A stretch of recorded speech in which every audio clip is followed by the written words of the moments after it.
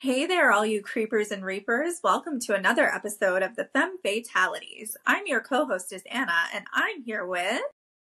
Hey, Grieflings and Frightlings, it's Margaret, and welcome back.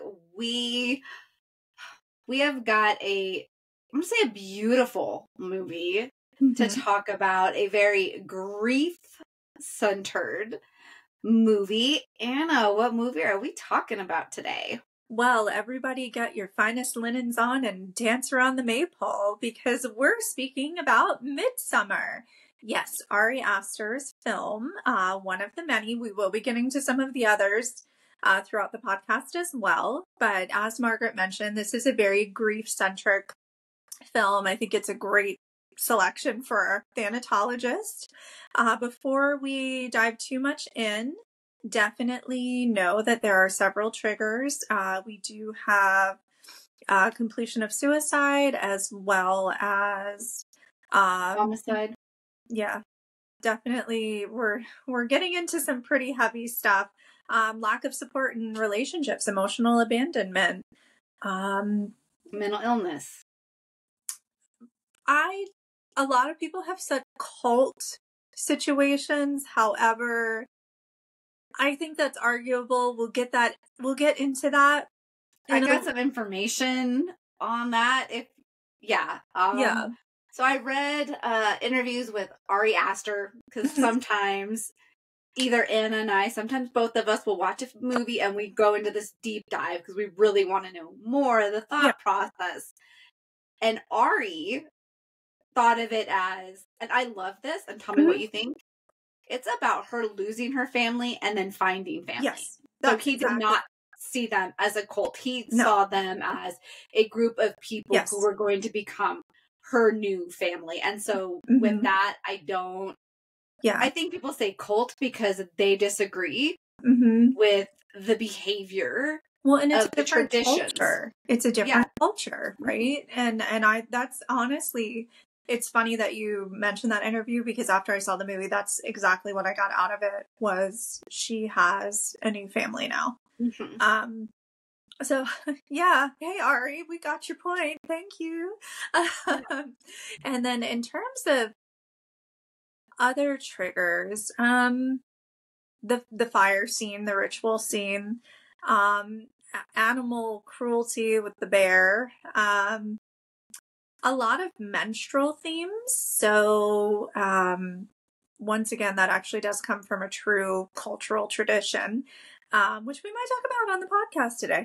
But a lot of things to do with menstruation, coming of age, cycles. Yeah. Like you talk about menstruation, that cycle, life cycles. I think there was even at one point, their friend that took them there was talking about how from this age to this age, you're in this cycle, and then this age and so life cycles. Yeah. And also, there's additional, I guess you could say it's completion of suicide, but it's part of the tradition and culture of the people. They're referred to as the Harga in this film. However, it is elder death that's fairly brutal. A lot of people had a really hard time with that scene. So, just lots of triggers, but I think it's a great watch. So, it's fine for me. It's fine for me. Yeah. Yeah. This also, I feel like, is a movie, I don't know about you, that grows on you. The first time I watched it, I think I was like, that's okay. I think the first time I saw it, I went in with the hype of the movie. And so then it was, everybody was making like, oh my gosh, this movie. And so I'm like, what was everybody talking about? On rewatches, it's like, okay, this movie is beautiful. And I can see all the dynamics and everything that's coming into play then. Yeah. And I have to say, I saw it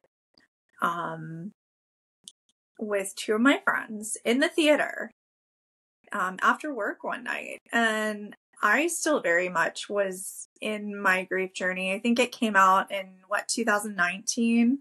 I think so. Yeah. And so it was like probably a year and a half-ish after my grandma died. I was still going through a lot in relation to her death. And I felt like I had a lot of parallels between myself and Dani, just in terms of the emotional abandonment, those sorts of things that I went through. When I left the theater, I actually felt better than I had felt in a really long time. So it was almost like a catharsis seeing it. Although I will say it was a really awkward watch in a room full of people you didn't know. But I kept making jokes throughout the movie because you could feel the tension in the theater. And, during the, impregnation bonding scene, I can specifically remember everybody was dead quiet in the theater, and I was like, and that's how I lost my virginity, and everybody just lost it and was like dying laughing.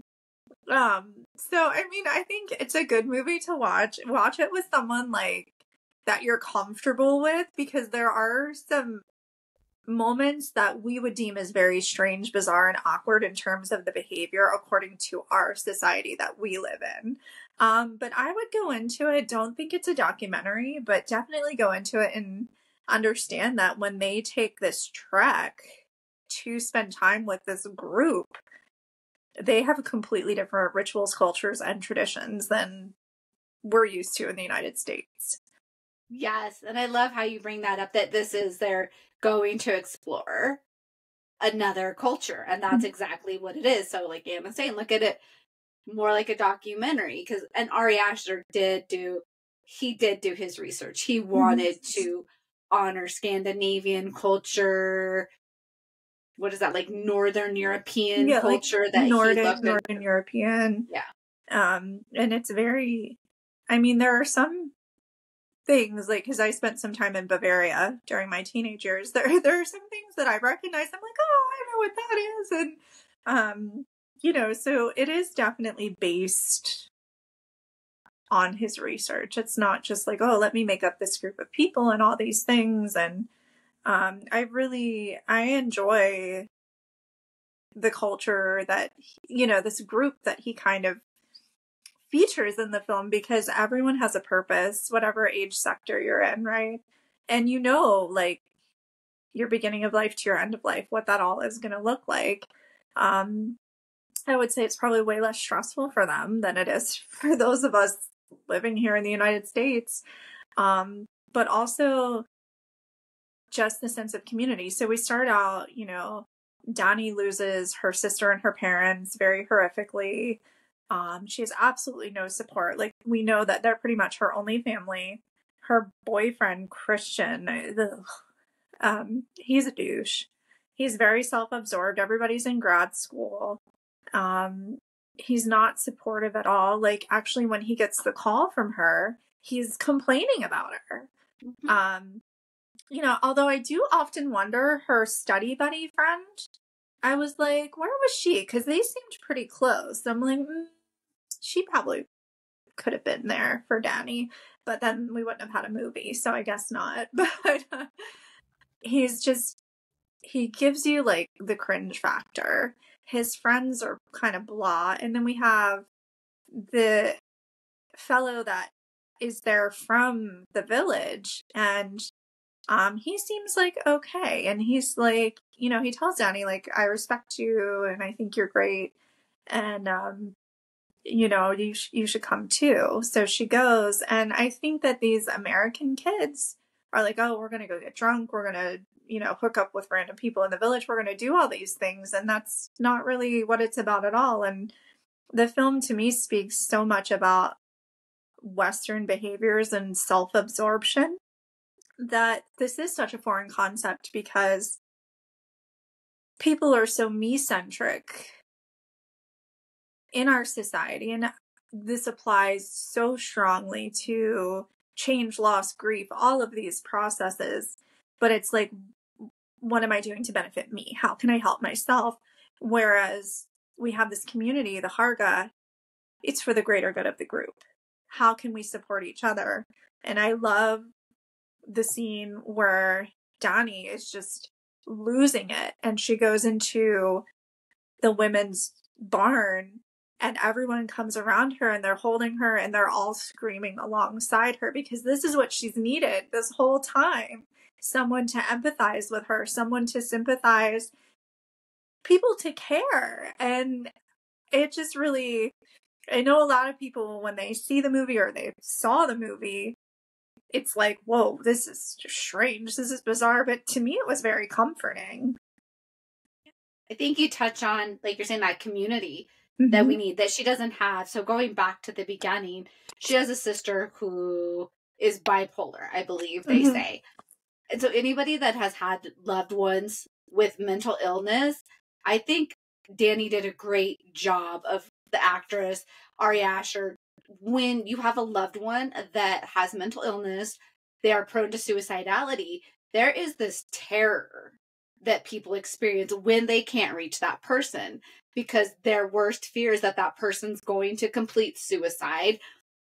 Everybody in her world, Christian, oh, you know, she's mentally ill. You know, she does this all the time.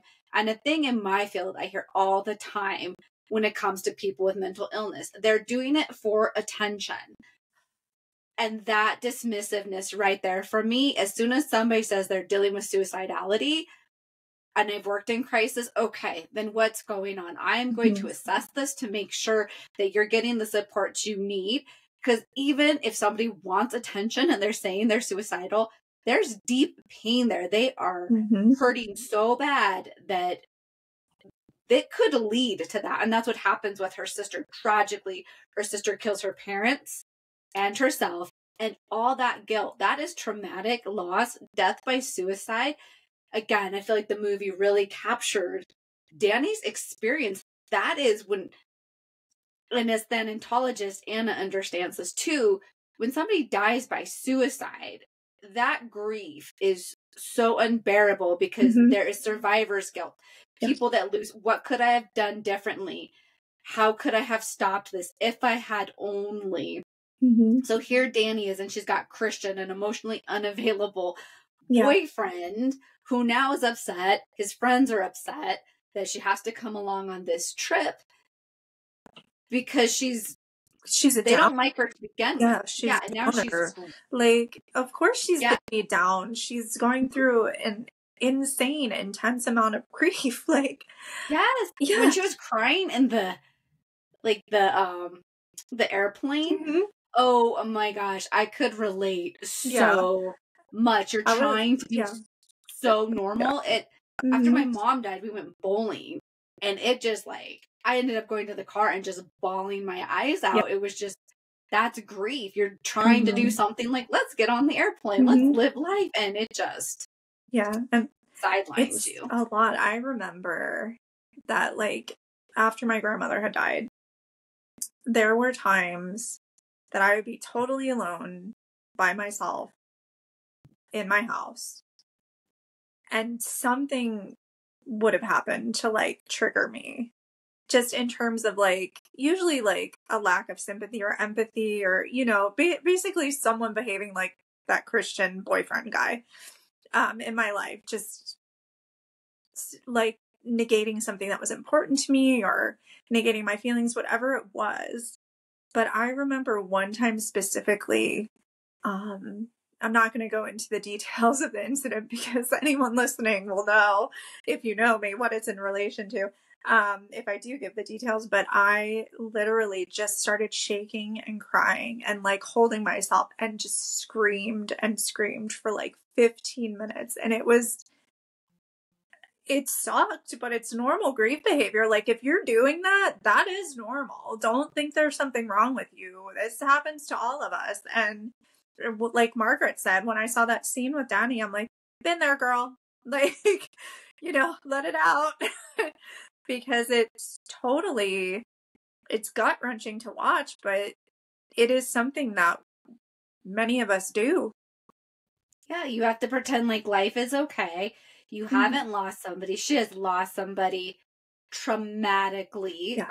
Her only support we can guess, her parents. And it sets that up as she's trying to reach her parents. Have you talked to her? Where is she? What's going on? And she doesn't get that. relief of, okay, she's just having a manic episode, a depressive episode. She's just whatever it is. Okay, I can breathe now.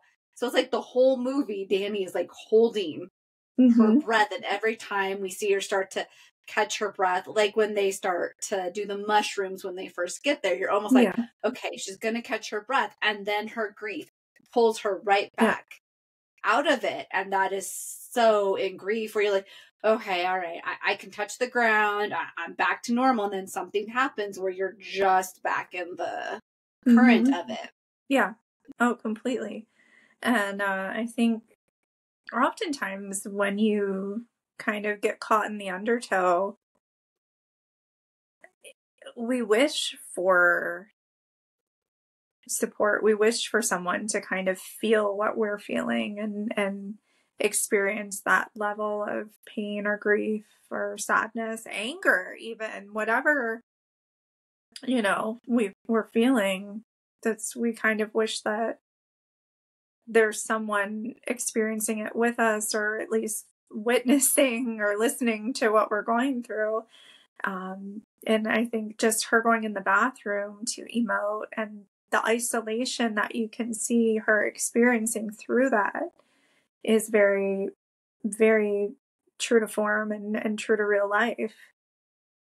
Yes. And as you're talking about like the isolation and wanting to emote, and I think about like when she's now part of the dance and she wins because in grief, we're just kind of going through the motions. So we're not always aware of what we're doing. We're just, okay, I'll go until it stops. And these little moments where she's connecting with people, and you can see her actually enjoying herself and being present and being happy. And then like Anna said, then in the barn when they're crying, that's what she needed. She needed people to cry with her, just to be in that experience and not to judge her. Christian was judging her. His jerky friend that peed on the ancestor tree was just break up with her. Na.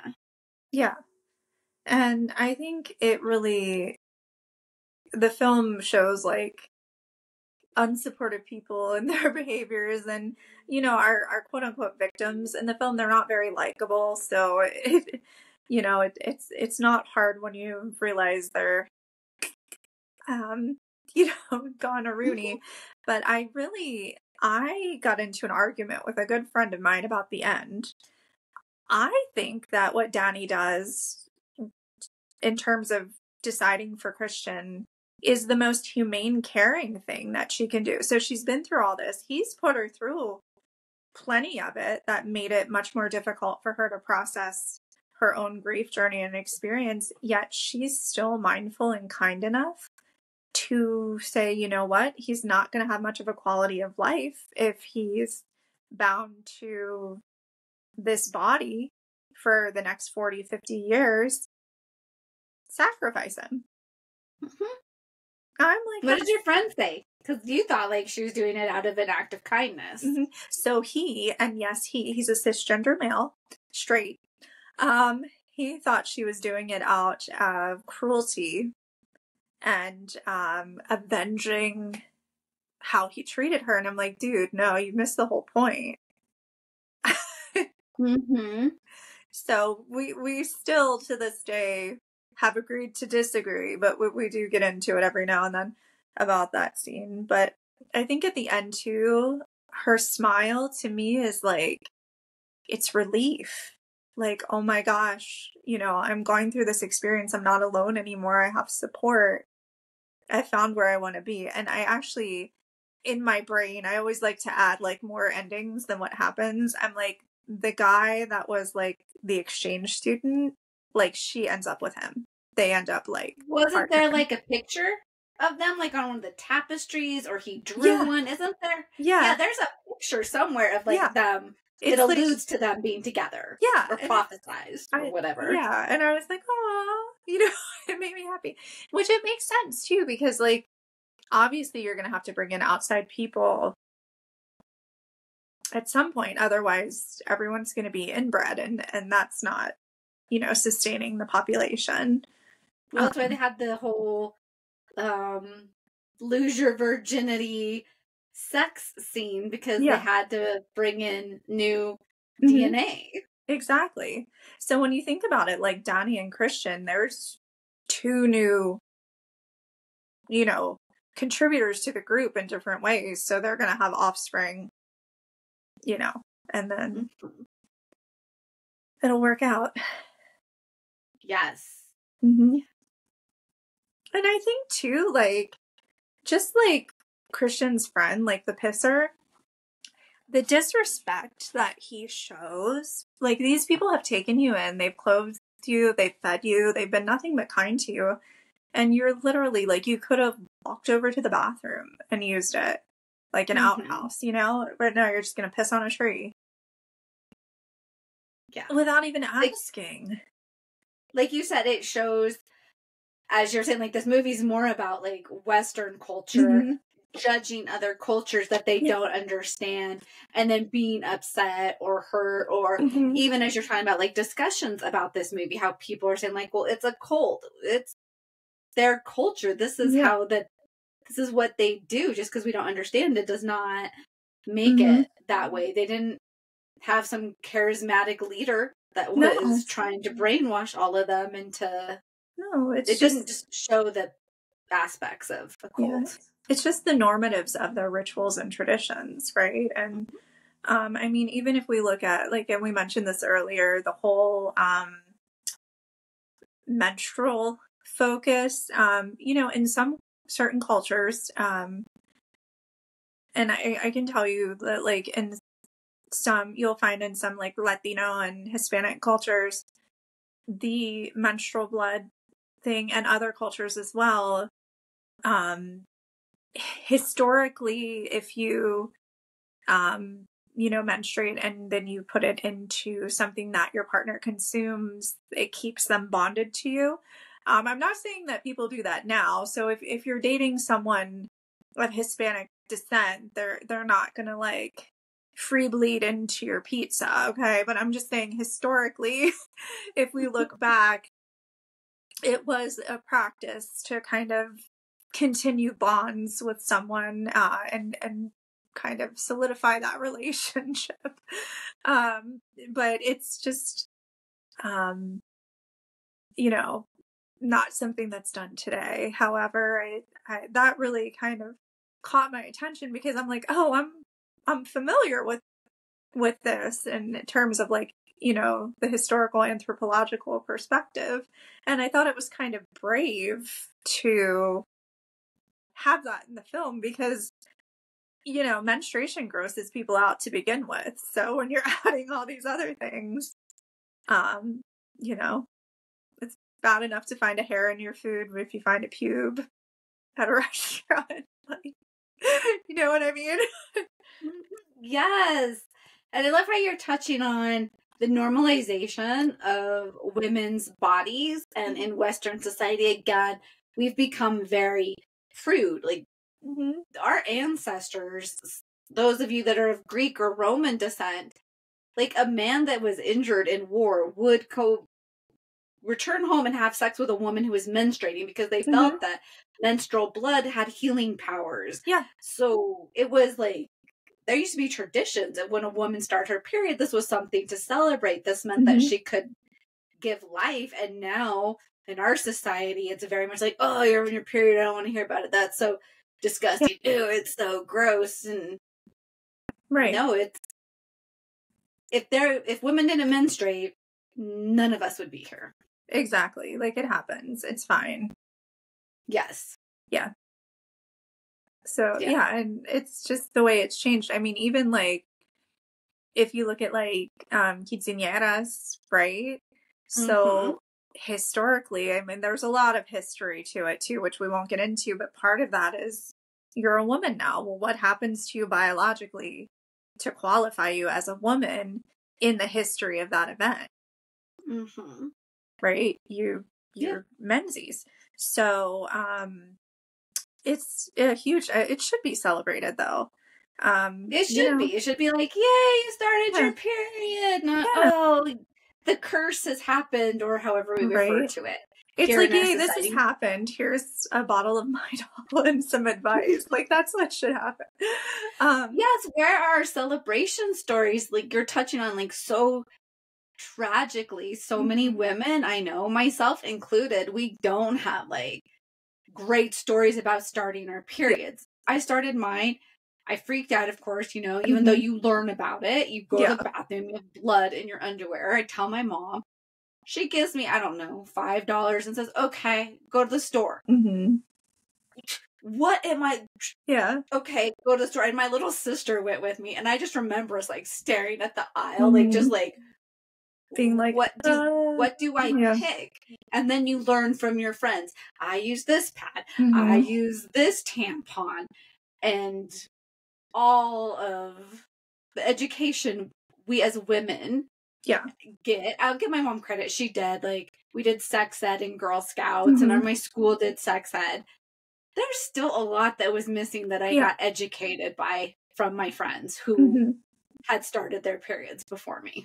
Oh, yeah. Yeah. And that's, I too, well, I was 10, so it was pretty early on, and I cried. And I remember though, then I was like, my mom was super understanding. My grandma was very supportive too, but I remember like one of the neighbor boys was like 5 or 6 years older than me, and he worked at the drugstore. And I was like psyching myself out. I'm like, I can go in, I can buy feminine items, I can do this, I can do this. So I was like all proud of myself, like walking in. I think had turned 11 by then. And I like get the box and I go up, and who's working but none other than my neighbor. And of course I was mortified. Like, to him it's just, you know, let me scan this and take your money or whatever. But I was just like, oh.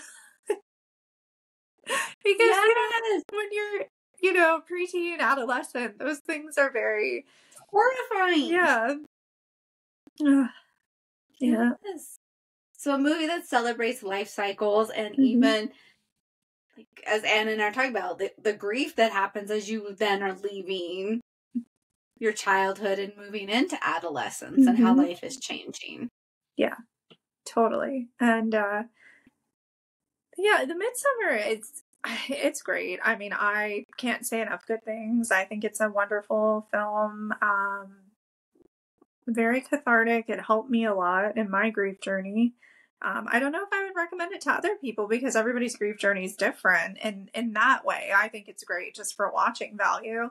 But if you're going to watch it, if you haven't seen it yet, go into it with an open mind, open perspective. Keep some sort of levity when you're considering your own values and culture and traditions versus what you're seeing, because it is probably going to be vastly different.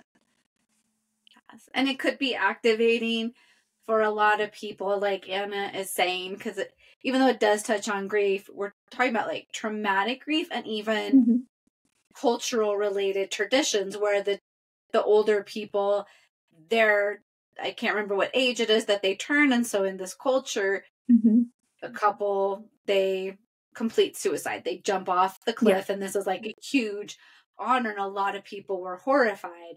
I will share my mom did assisted suicide.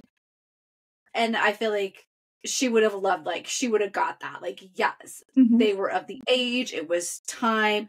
This is what you do. You have power. You have say. And so this movie takes suicide, where it's in response to mental illness and feeling like you can't escape and wanting to die because you are trapped, to suicide because you're at the end of your life. Two very forms of suicide. And tell me if you disagree, Anna. Our society puts those two suicides together. They treat them as if they are the same kind of suicide. They are very different. One is because somebody is in a lot of pain and they have no hope.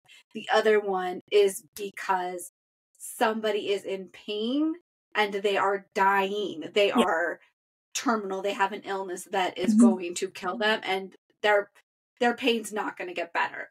The mental health person, their pain can get better. Somebody with a terminal illness, their condition is going to get worse. Yeah, and I think a lot of it too is, in the United States, this Western society, we are a very Christian-based society. And so the viewpoint is that completion of suicide is wrong. There's no exploration of that. And I know we've talked about it before. I always go back to ancient Egypt, where suicide was actually highly regarded because you're taking control. Mm-hmm.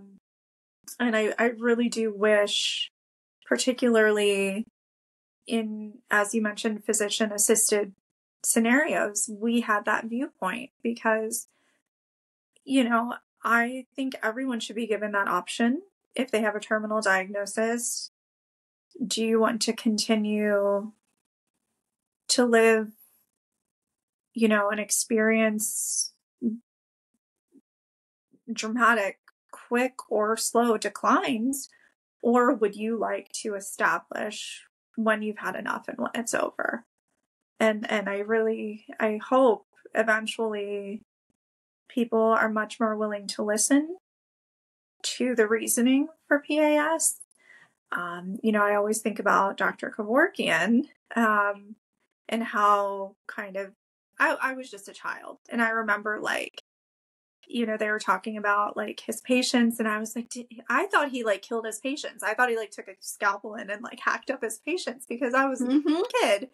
And now as an adult, it's not that at all. And, then you hear stories of nurses who are angels of mercy and these sorts of things. And I think it puts a lot of medical community members in a very difficult position as well.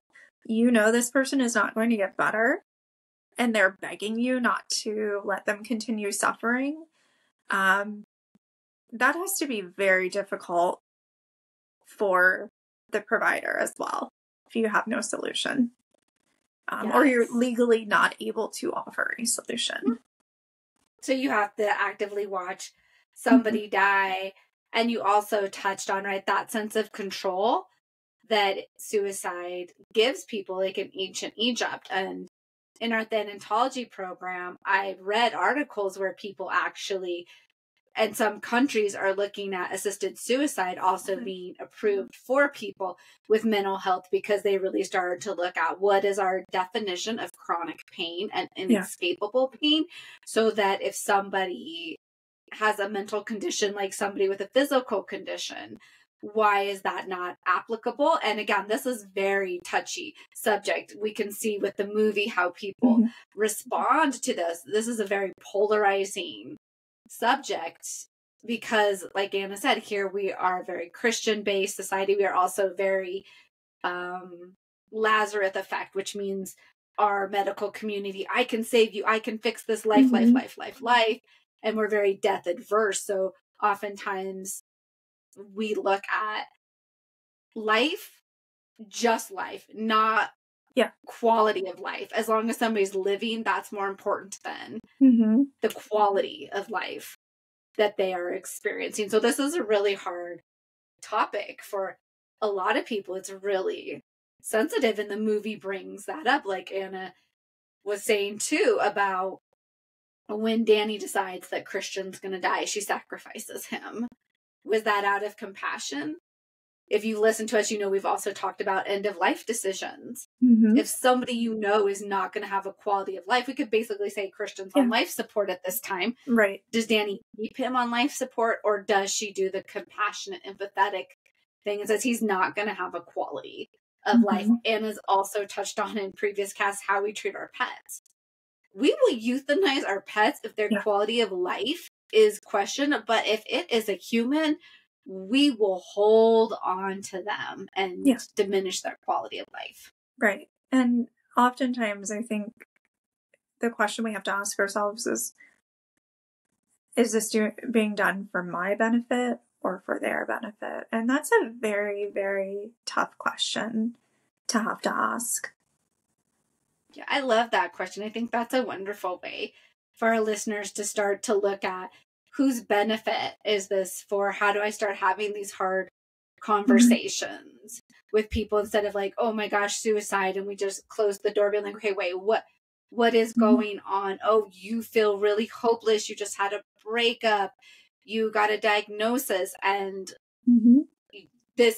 this is just a storm and the storm's gonna pass, or no, actually this storm's not gonna pass. You are in Antarctica now for the rest of your life. So what do you want to do? How can I support you? Right. Completely. And, you know, I think we've talked about this before. I've said it before. I'll say it again. No matter what age you are, it's never too early to start talking about these sorts of things with the people around you. And before my current gig, I work in commodities now, as most of you probably already know. I worked in the wedding industry for a very long time. And I always said, going to wedding shows and vendor events and things like that, something I thought was missing. I thought that a cemetery or funeral home should have a booth. And I thought that an estate attorney should be there as well, right? And people were like, oh no, it would dampen the vibe and this and that. I'm like, yeah, but this is smart. This is realistic, right? You're bonding in the here and now. Do you want to be next to each other in the hereafter? Do you know what you'd want for your future husband or wife? You know, you guys need to discuss these things. This is not, it's not all like balloons dropping from the ceiling and champagne flutes clanking. That's one day, right? People become so concerned with the wedding, they forget about the marriage, or they become so consumed with if you're, not even marriage, the relationship label, that they forget about the relationship itself. Yes, and I love how you touch on that. How do we just start to make this more of a normal conversation? And as we go back to the movie, we can see Dani leaving this very rigid society that does not give room to have these conversations, to a society where it is very open. Your death means you're becoming an ancestor. Your death has purpose to it, has meaning to it, and it is acknowledged and accepted. Where she came from, the West, where her parents died, her sister died, nobody wants to talk about it. People treat her like she's sick, to a society that's like, no, like, we have cycles of life. We're all going to die, and they only have that ceremony like every 38 years or something. Yeah. So I'm guessing for those like 79-year-olds, that must have been like a huge honor for them to be like, whoa, I'm turning 79 when we have our festival. So I get to be this person, because the rest of the other people are probably living into their 90s or 80s or whatever. But here's these two people that actually, it's an honor. Like, it's not just something that happens like every year. Yeah, it's a huge honor. And I think oftentimes too, if we attach meaningfulness in death, it gives life more purpose as well. How many times do you just see, like, even on social media, like a quote of like, oh, well, when you're dead, nobody will remember you. In 100 years, this won't matter. Okay. But when you die, your death will impact other people when it happens. So I guess it does matter, because it impacts them, and then their lives and deaths impact others, and so on and so forth. And I love how you touch on that, right? That it's almost like, well, it doesn't matter. So then what is your legacy? And there's some beautiful ways that people are starting to bring that, like QR codes on headstones or virtual cemeteries, where, think about if we had this like 100 years ago, like we could go online and we could just look, oh my gosh, this person was a pioneer, this person did this. And we're starting to do that so that people, they can live on, so we can know who they were and their stories. Yeah, absolutely. And it's great. It's cool. I think we can learn a lot from the Harga as well. Just once again, that theme of community and support, and not just thinking of our own individual selves, but also the group. It's worth examining. It's worth looking at and thinking about, and having some introspective moments in relation to. Mm-hmm. Yes. So, Margaret, who do you most relate to in this movie? Oh my gosh, that is a great question. Who do I most relate to in this movie? Oh my gosh. I can relate to Dani in a lot of ways, but I don't think like that. She's my main person. I'm gonna say I most relate to oh my gosh, I do not know. I'm gonna pass it on to you. Let me think about this. I'm like, who do I most relate to? I think I most relate to the leader of the Harga. I think that she is very kind, thoughtful, caring, hospitable, but she's also got a firm hand that this is the culture, this is the way it is, this is how it's going to be. And the way that she leads the people and also kind of keeps the Westerners on this path without putting them fully into the culture. Like, I think that she is very reflective and intelligent, so she spots who's going to become part of the Harga and who is essentially dispensable for the religious tradition. And I hope that doesn't sound like super cold the way I say that, but no, I love that answer. I was like, yes, I can totally, I didn't think it was super cold. She's just very analytical, and I enjoy that. And the pride that she has in her community is just, it's wonderful. Yes, she's a strong character, and you said she's still very caring and empathetic. Okay, I'm gonna go with the girl that is dancing with Dani, like basically the whole time, that makes it to like the end with her, that is just like there with her, that's like smiling with her and just feels like she's able to help carry some of Dani's burden in that moment. So I'm gonna say I'm most like her. Cool. Yeah. I agree. I think even when you think about your running circles around the maypole, grief can be very dizzying. It helps to have someone or something to hold on to. Yes. Yeah. Oh, I like that. That's awesome. Yeah. Yay. I like both of our answers. Woohoo. Well, I guess, listeners, we're probably going to hit some other Ari Aster movies soon enough. So stay tuned for that. Let us know in the comments if you have seen Midsommar, what you thought, if you haven't seen it and now you're planning to watch it. And until next time, drink your Bruja brew and take a little sleepy sleep in your coffin. We'll see you later. Bye. Thanks for listening. Bye.